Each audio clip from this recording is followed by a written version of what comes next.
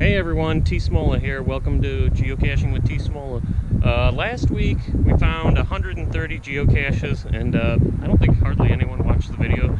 If you haven't, check it out. It was a lot of work to put that together, so I'd appreciate it. Today we're going to do the exact opposite. We're just going to do a nice little hike through the park and try to find a couple caches that have been in here for about 3 years and I've been neglecting them. This is a dual purpose trip because I'm also testing out this backpack. Not your typical geocaching bag. This is more of a camping bag, but I loaded it up with some weight just so I could see kind of how it feels, how it handles. So we'll make this a dual purpose trip. So let's go find some caches. So you can't get a lot closer to these caches, but because this is a major league hiking backpack, I parked a little bit farther away just so I can get some exercise and just to test this bag out. I have a few camping items and stuff and some dead weight in it. I'm not actually camping today. I just wanted to see how comfortable it was for a long hike. So I'll be writing a longer review for it for wideopenspaces.com. If you're watching this, a few weeks after the fact, check the link in the description below.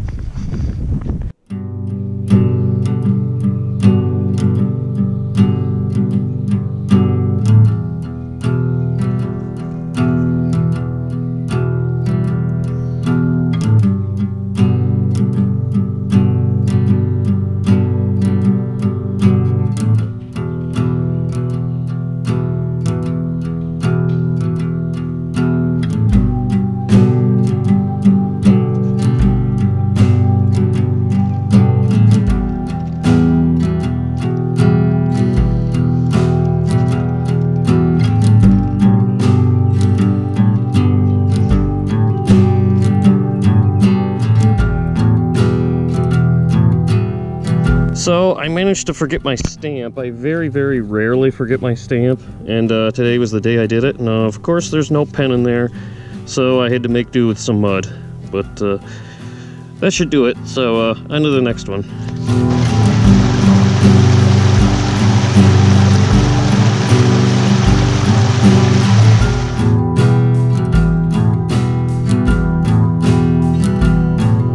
Oh, do you see the cache? I've already spotted it.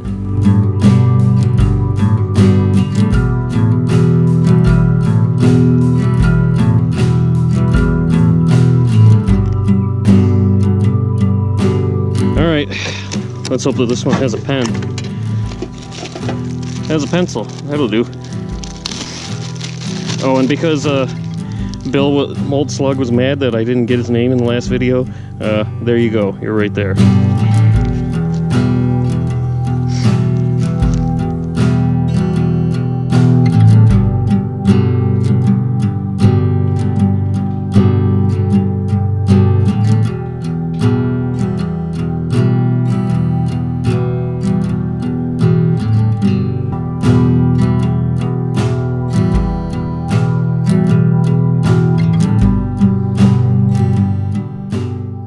So I thought I was done for the day, but turns out there's another fairly new cache about 3 miles south of me, and I figure I might as well go and try and look for it. I mean, I'm this close. So let's go see if we can find that one.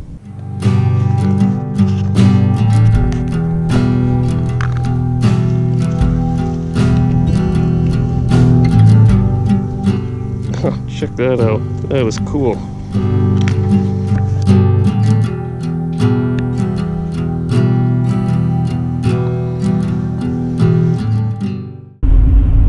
I think that's just gonna wrap up today's adventures. Just 3 caches, not nearly as many as last week, but 3 really good quality caches, especially that Morel mushroom. A little bit of a dead giveaway that it was popping up in a patch of snow, but still really cool. I haven't seen one like that before. That's a definite favorite point. So I hope you enjoyed today's video, and I'll see you next time.